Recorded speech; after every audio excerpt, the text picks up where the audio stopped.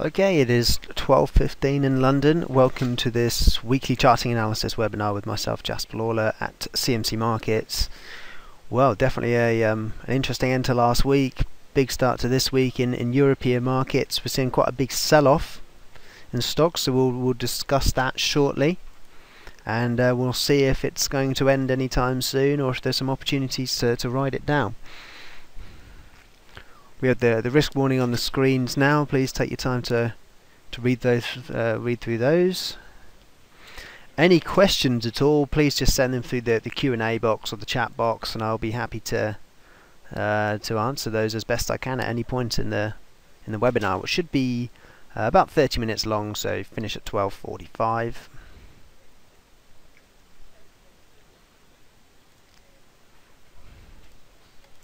There we have it. So as you can see from I've got some kind of short-term hourly charts here. Certainly the equity, but also to some extent the oil market, seeing some pretty sharp declines here. This is the Dow Jones. As of the start of Friday, we're up around 18,500. As of today, Monday, we're looking at an open near 17,900. So a 600-point collapse in just a couple of days. We've certainly seen bigger moves in the past, but given the fact that the S&P 500 didn't move up or down more than 1% in 43 trading days, actually 2% has come as a bit of a shocker to markets, and you'll be unsurprised to hear that the main reason for it has been central banks, most importantly being the Fed, and increased chances of a rate rise. Now, we haven't got any on the screen at the moment, but I'll just show you quickly that we do offer obviously bonds for trading, and just to show you here that this goes a long way. This particular chart goes a long way to explain the kind of fear that's taking place in markets. This is the German. It's actually our chart for the benchmark German Bund, and you can see here that we're breaking some pretty key areas of support. If I can use my line tool to looking through these peaks here, down to this peak, which obviously corresponds to this spike low down here. We've opened lower today, and one of the kind of hallmarks of this fall off in the Bund price is that we've now pushed up back above into positive yields for German 10-year debt. And so that's a big marker point, and similar things happening in the US. So I don't know if I actually just type. This is always a test for. That's our ETF.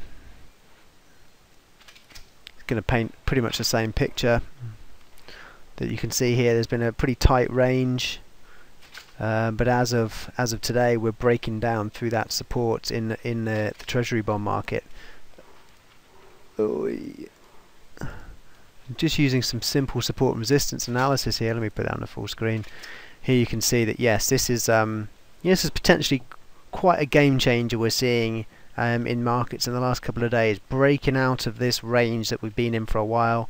The complacency that the Fed just isn't going to do anything seems to be giving way to some genuine fear that the Fed may actually hike rates in September.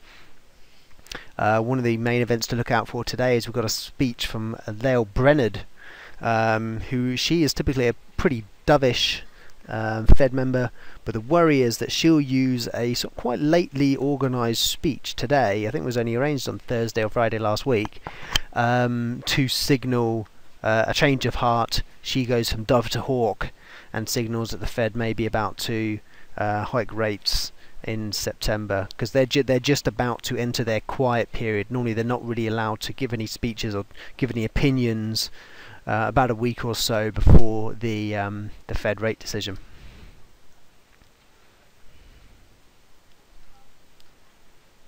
Got a quick question here, just about the oversold nature of the RSI on the short time frame. Does the fact that we're oversold in the short term mean that we're about to see a bounce? Well, so the trouble with the momentum indicators, let me just pull up the US 30 chart here, that same one we were looking at. Oh, maybe I can pull up my own one actually. I'm going to leave that as it is. I'm going to pull up my chart that I have here with a few more squiggly lines on it. This is our daily chart. I'll discuss that in a minute. But obviously, yeah, pretty hefty sell-off here. Now, obviously, the immediate tempting thought, and the question here from someone who, they're saying their first time. I'm not sure if that means their first time trading, perhaps maybe close to at least. Attempting the temptation for a neophyte trader is okay. Webinar, fair enough. Nonetheless, that just worth pointing out that the temptation for neophyte traders is to see the market has dropped and think, okay, obviously the general logic in markets is to buy low, sell high. The market's dropped, let me buy it.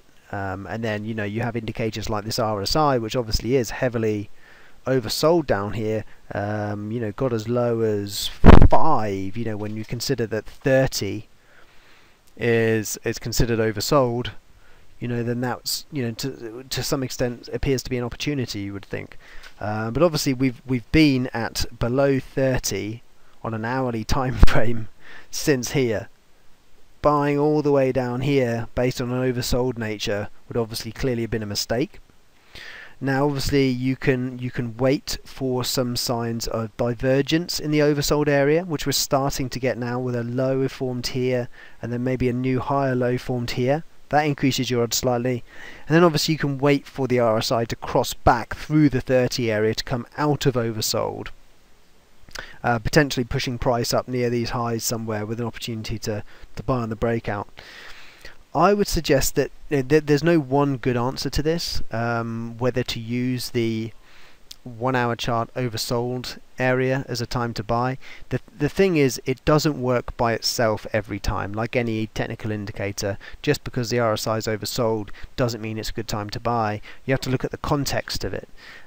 If we're in a nice strong uptrend and we're just correcting down in the short term, then in my mind would be the time to go look at an hourly chart and think, okay, how can I use the RSI just to tell me when the market's oversold in the short term and this little dip is over, and I'm expecting a continuation of the uptrend at least to the previous high. That would be the time for me to be buying, not probably in this kind of area when it seems like we're actually seeing quite a serious technical breakdown in markets. Now, as you can see here, we're basically at the we've dropped through the 18,000 figure, so clearly we'll have wiped out a few stops below 18,000 for whoever was buying down there with stops shortly below. But you can see from this consolidation back in November 2015, along with a few kind of pivot swings in through this year, the sort of 17,900 type area, I've got it as about 17,920, clearly is something, it is a potential area of support in the market. So that support line, in conjunction with an oversold RSI, are two considerations for going along the market. But nonetheless, to my mind, the fact that we're breaking down some of these recent support areas suggests a changed state of play. And while I wouldn't necessarily advocating going short the market, except on a very small time frame at the moment, I think the bias in the market has switched to the short side for the time being. And I think it's certainly, depending on how long you're looking to hold on to the trade for, it's fairly risky buying the market down at these levels after this sharp breakdown. I think any retracements in the market are going to be fairly short-lived. Now that said, the reasons for these sharp moves is largely to do with the Fed, and I think we can expect some more volatility going into the Fed, which is obviously great for trading. And as much as I'm saying I think the market trend has changed, often the best move is going against the herd. And if for example this key speech later on from Leon Brennard turned out to be a total red herring, and in fact she doesn't give any kind of hawkish sign, which I think is probably quite likely actually, then maybe that would be seen as a positive thing for the market, that actually the Fed is not going to be hiking rates this time around, and then we could see an immediate recovery in most risky assets like US stocks. So, if you think maybe this speech will be a misnomer, give a little read around that. So, look at this area of potential support around the 17,900. Maybe wait for that RSI oversold area to come out of oversold. You've got a few things lining up there, which maybe maybe supports a rebound in prices. It would probably not be my choice, but I can see you've got multiple pieces of evidence there why that could work. It's not an outright bad idea in my mind, but I tend to favour the momentum at the moment, and I think the momentum is to the downside. Bit of a long-winded answer, but hope that was useful, and it has helped us discuss the daily time frame in the US 30. But I pull out quickly to the weekly, give us a bit more context.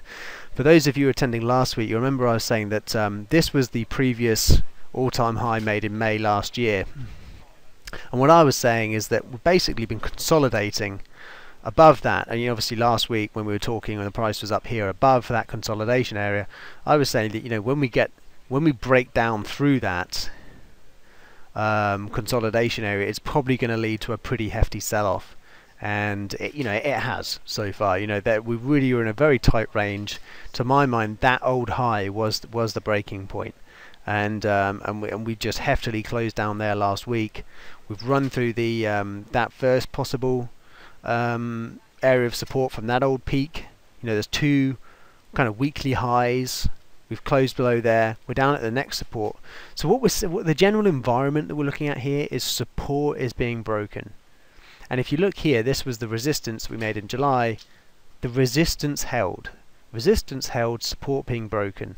That's the general time that that is a seller's market right there. That's the definition of it. We're in an uptrend if support is holding and resistance is being broken. At the moment, supports are being broken, resistance are holding. So there's going to be some sort of rebound, and so that will be the next test. Probably this peak, which didn't really do much on the way down, around the 18,100, and then if we can get a decent rebound up to the 18,250, will be a test for the market on the upside. Can the resistance hold after the support breaks? That will be some confirmation that the market's in a downward track. And what I did say last week, and I'll reiterate today, is that there isn't too much support below 18,000 down to 17,100. You can see these couple of weekly swing lows down here. Arguably up here at 17, sort of just above 17,300, I think. Just because of these swing lows here in this consolidation area here, with kind of just had a spike down from. Could support the market, but to my mind it looks like we're heading down to that 17,100ish.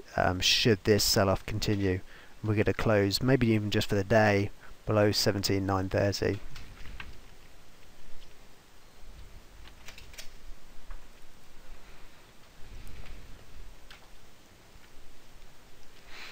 Always helps to use a bit of fib analysis just to confirm any potential areas of support. So as I highlighted, I think I highlighted the same thing last week. If I actually use the proper high, you can see that the 50% retracement is sitting right there. But also, the 38.2 is not as strong support is also sitting kind of along some kind of kind of points in which the market's reversed in the past too. So watch out for this area. If we do again start showing signs of buyers coming in with reversal candlestick patterns and maybe something on the momentum, if you're using that, then be aware of that support. I'd say the stronger level is here, but we might not need to get there. Okay, we talked a lot about US markets. Let's move swiftly on to the UK. It is actually quite a big week for UK economic data.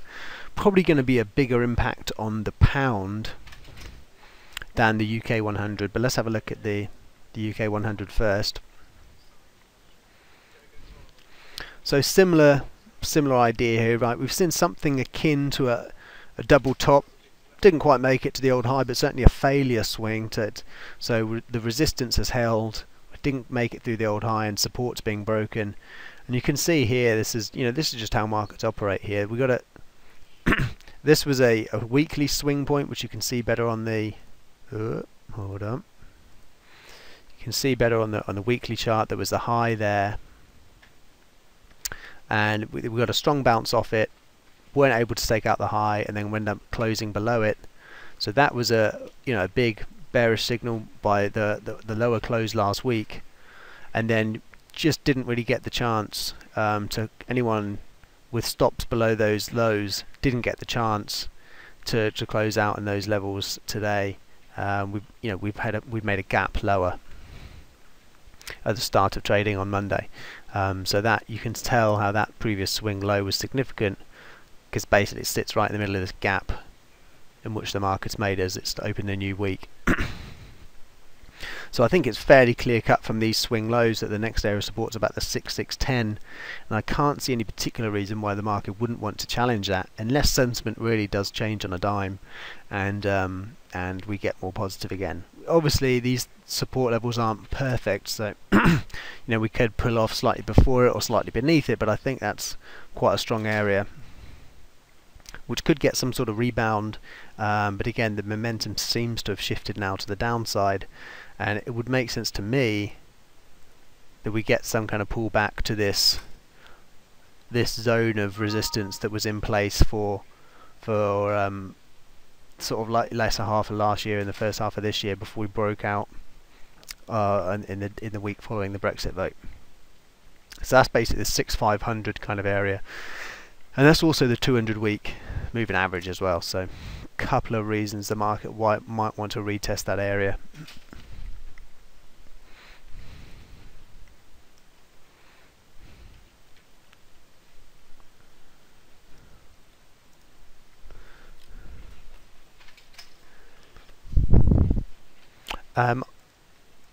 We'll look at the Germany 32. This trend line that we mentioned last week has certainly played out. I said that slightly unconventionally drawn, but a series of nice highs through there, and it's tried to get through once, fallen down. I said last week that this actually looked promising to me for a breakout. The fact that it had come down and rebounded so quickly for a second test, it looked like it was going to break higher. Obviously that's not panned out. We've seen a bearish engulfing candlestick just about last week with with it starting higher and finishing lower than the prior week. And so in the short term you can see on the daily chart better that we've got a pretty clean cut double top here pattern, and we're sitting right on the neckline. Possibly some different ways to draw this neckline depending on whether you're using the lows or the close. There's a series of closes in here at 10,500, so that would be maybe a more aggressive in terms of when the pattern's begun, and that would kind of be backed up by this gap down to the next support of this actually low here. This would be more aggressive entry, but obviously the exit would be more conservative. If you're projecting the height of this, if we're using the height of this pattern as an idea as to where like maybe a first area of support would be on the breakdown,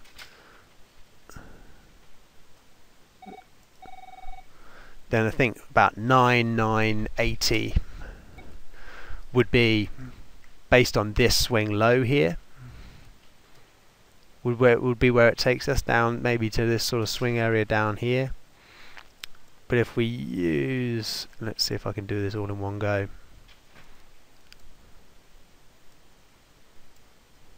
If we use something a bit more conservative like the 10,500, then actually maybe the objective is just down here at about 10,180. So we're already on our way there, but to my mind looks like we've got a bit more way to go. Down through the 50 mark on the daily RSI, and a bit of a sort of head and shoulders reversal in the RSI as well. Obviously the big event in Europe was the ECB last week, and that kind of kicked off this. If you've been reading my my notes on the platform. I sort of said something similar this morning in the morning update, but equally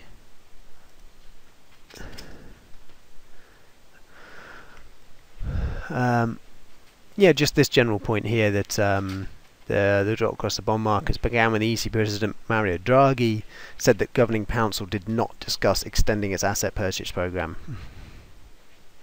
So the ECB, by not saying anything, not saying that it's going to do its own extra stimulus, is obviously that's a concern in of itself, because especially for these bondholders who are buying bonds for the capital appreciation, knowing they've got a negative yield, to actually losing money on the interest, but making money because the prices are going higher, they're all suddenly scared and selling off. Because of the fact that the ECB may not even continue its asset purchase program. It probably will, but it hasn't even discussed it apparently in this last meeting. So that was a worry in itself.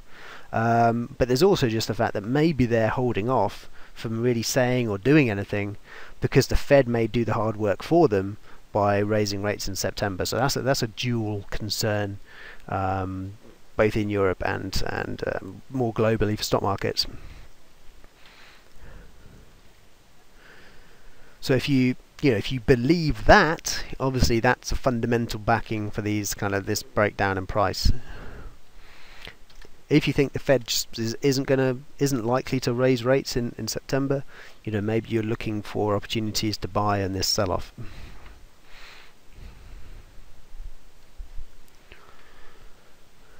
Let's switch gears to currencies now.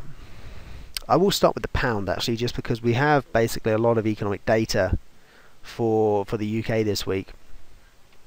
We've got inflation, which we also have inflation for the US and Europe, so it'll be interesting to contrast the three. We've got retail sales, we've also got unemployment data, and of course putting all those together, we've got the Bank of England setting its interest rate policy on Thursday. So the bank, if memory serves, should have all that data in front of it when it makes its decision. Is that right? As soon as I say that, I'm tempted to think maybe it doesn't have the retail sales. Let's have a look.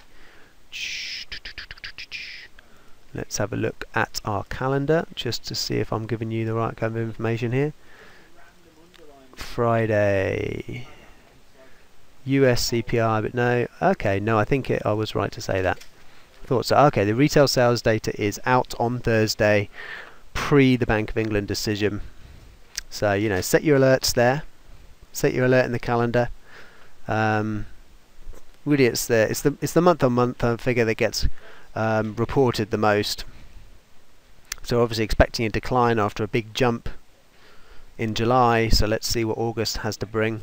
If it is with a decline forecast. That's basically coming off the British Retail Consortium numbers. That had a big drop of 1%. That's probably scared a few forecasters, but the other economic data for the UK has been pretty strong. Good chance of beating that data, I'd suggest. Brexit fearmongers getting it wrong so far would suggest that they're probably going to get it wrong on this too. So scope on the economic data front, that'll be, but obviously even if we do get a positive beat on retail sales, it might get a little pop in the pound, but it'll be right before the Bank of England meeting, so people will probably be sitting on their hands. And then let's have a look and then we've got the unemployment data and importantly the wage data as well, happening on Wednesday. They'll be the two main ones to look out for. Inflation is before that. I think inflation's on Tuesday, but words from the Bank of England recently have sort of suggested they're going to look through any rise in inflation, so that data probably doesn't have as much influence as the next two that I just showed. So looking at the pound here, good to keep the general context of where we are. We're in a range, so we're in a 128.5 to 134 range basically, and you can see that we've come off just short of the top of the range. Basically just with a failure to hold above 134 last week, and we've pulled off, and now we're back down at the previous the previous kind of swing high here on the daily chart. We've to some extent pushed through it, and we're trying to again at the moment. You could take these two levels here, so obviously you can use the highs, or you can use the opens and the closes as what you deem to be the most important for the market. But this sort of area here is currently supporting the price. But if we do start to push lower again, then obviously again that support giving way and resistance up here seemingly holding would suggest a bit more of a bearish bias for the market. Getting slammed with phone calls as per usual during the webinar. Hold on. Okay, there we are. So that 132.50 midpoint is a key area of support at this point, and will sort of roughly, if we get enough push down, coincide about with the 50 point in the RSI.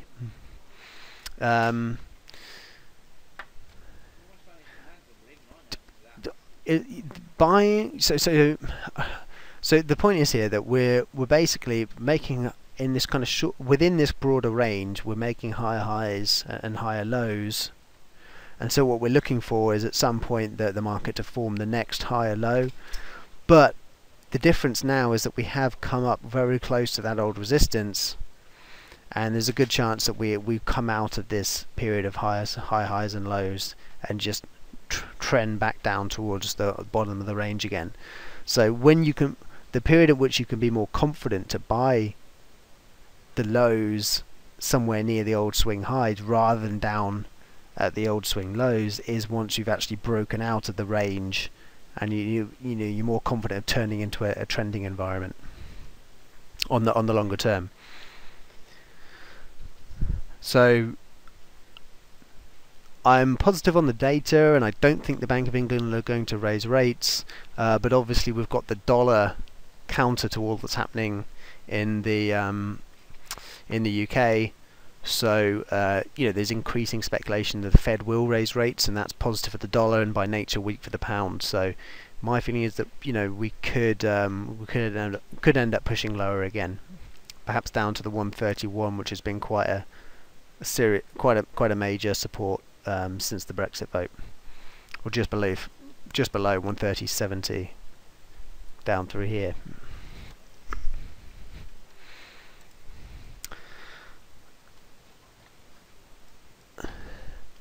So I've for some reason been taking my time a bit today. We've barely got through a lot of the currencies. Let's have a quick look at the euro. Euro, I say this every time, very choppy. So we've got to push up towards resistance, and we sold off down there. We're trying to get down through to support here, but very minimal trend. Certainly lots of opportunities to sell, support, buy, resistance in a sort of choppy sideways type market. So if you see signs of a turnaround at an area of support resistance, there's quite a good chance it'll get there, because there just isn't really any directional bias here. And I don't think the ECB helped gain us any extra bias. Probably we're going to be looking for the Fed to tell us if we can break higher in the euro, if they don't do anything, or lower if the if suddenly it looks like the Fed is raising rates. Got a question on dollar yen, so that's good timing because I'm about to get into that right now. So we're mentioning this downsloping trend line for a while. The market's kind of chopping around it a bit. There we got it on the weekly chart. I actually like the look of it better on the daily chart if we pull out a bit. It's so that's where we are. We've got the false breakout, we've got the touchdown, broke through a couple of supports, but then even did a little false breakout of this swing low here and then held it, pushed up to 104, and now we're back down through the trend line again. So market basically trying to decide whether the whether a bottom has been put in at 100. Again, from the Fed side, if you think the Fed raising rates, then that's that's a dollar yen positive sign. All sorts of news coming out of the Bank of Japan. They're kind of holding discussions to review their monetary policy at the moment. We did get some rumours last week that they could be willing to push interest rates further into the negative. That again would be positive dollar yen. But if you think that actually the Bank of Japan sort of run out of tools in the toolbox, and that the Fed was not going to raise rates, you know, that would be a reason to believe this this trend line's sort of going to hold in the end, and then we end up breaking 100.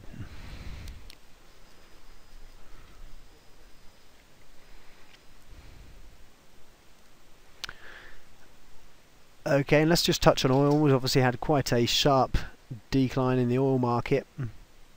Pull up the Brent chart. So we basically touched on close to 50, and the market rolled over again. Hold on, let me go down to the. So obviously we, you know, in this most recent rally, we got as far as 51. We pulled back. This time we got just under 50, and we're pulling back. So seems like some generally lower peaks being put in oil. You know, the main factors being at the moment this this OPEC meeting this month.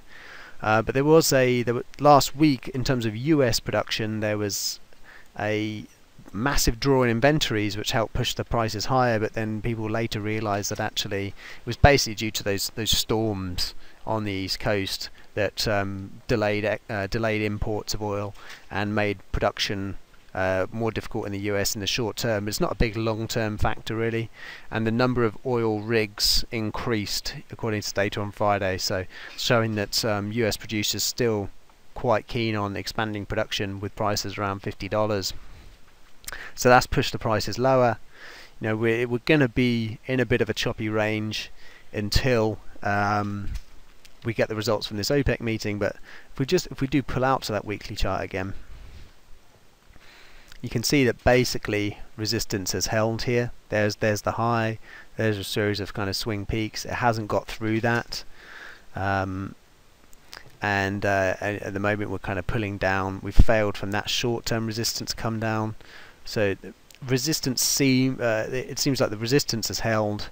Here was a big swing area of support that gave way, and there wasn't really a big resistance until there, and that held. So it seems like resistance are holding, supports are giving way. My slight bias here is to the downside, even though we're kind of in a range at the moment. So 46 is basically in the middle of the 41 to 51 range. So you're at the midpoint now, which is the kind of worst scenario for taking trades. You know, you want to be shorting near the top, going long near the bottom, obviously. But I would say in general, especially on the short-term basis, I'm looking more favourably to the short side, I think, based on that kind of long-term support resistance type analysis, and with just the kind of fundamental idea. I very much doubt OPEC's going to freeze production at the meeting this month. I don't think Iran and Saudi Arabia can come to any kind of agreement, and that US rig data just kind of confirms that you know, that US production's still kind of doing quite well, and if anything, the decline in US production is slowing down probably.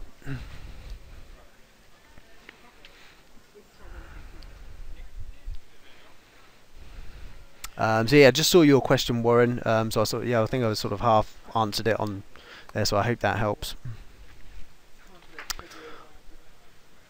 And I think finally we're we're a couple of minutes over here, but not going too crazy. Hope I'm not making any of you late for your getting back to lunch, getting back from your lunch break. But if we just touch on on gold, sorry. Obviously, gold is very sensitive to the Fed, so interesting that gold is actually pulling back in the last few days, and obviously that's what you'd expect if a Fed rate rise was looking more likely. You know, obviously it doesn't bear any interest, and it's based in dollars, so two just obvious reasons why gold would be less in demand if the Fed is in fact expected to raise rates. Got a not exactly perfect, but working to some degree, trend line down through the highs here.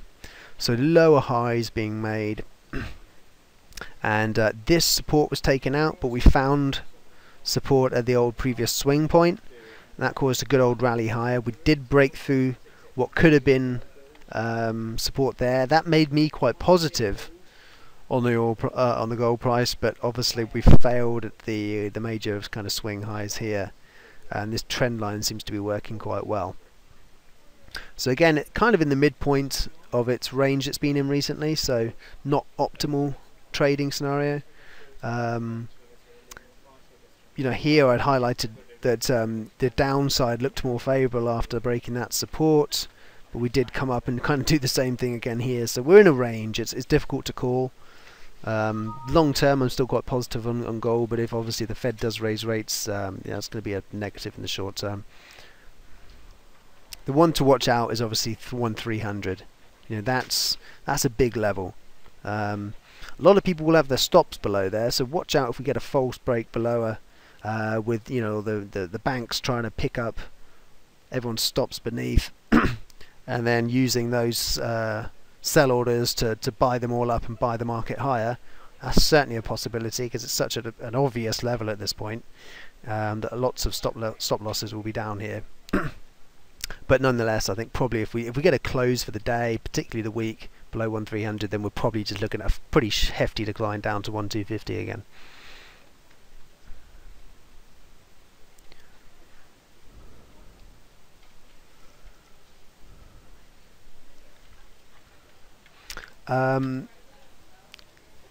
Okay, I'm gonna end the recording here, but I've just got a quick question on the client sentiment, so I can answer that once I've stopped this recording.